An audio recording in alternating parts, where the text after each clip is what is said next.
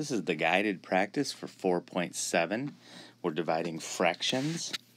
Now, I'm going to keep going with my keep, change idea. Keep the first one, change the sign, and get the reciprocal or change that one. Okay?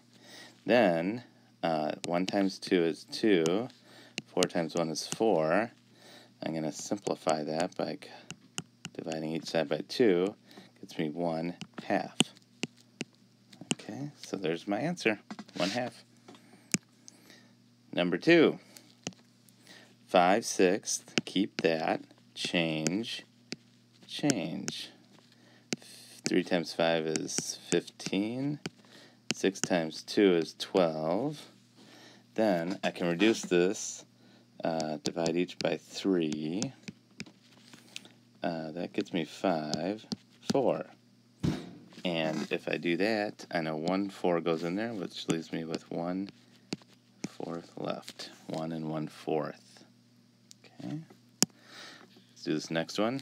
And I need to make this into a fraction. So I can do the keep, change.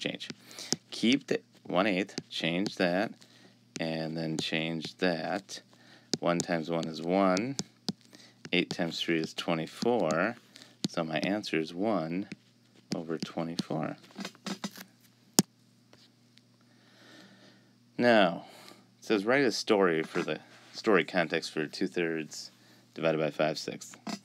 I'm not going to write a story, but I am going to solve.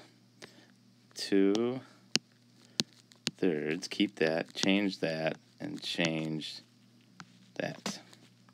Now, I see I could divide this by 3 and divide this by 3.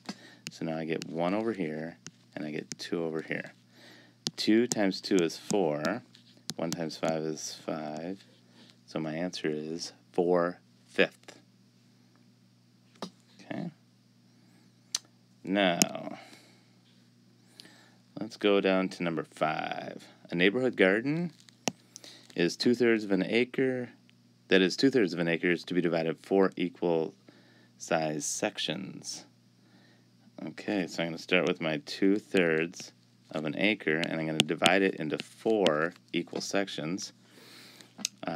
So 2/3 divided by 4, I'm going to make that into a fraction. Then 2/3 times 1/4. Okay, I can reduce this and this. 2 divided by 2 is 1. 4 divided by 2 is 2. So now I have 1 times 1 equals 1. 3 times 2 is 6.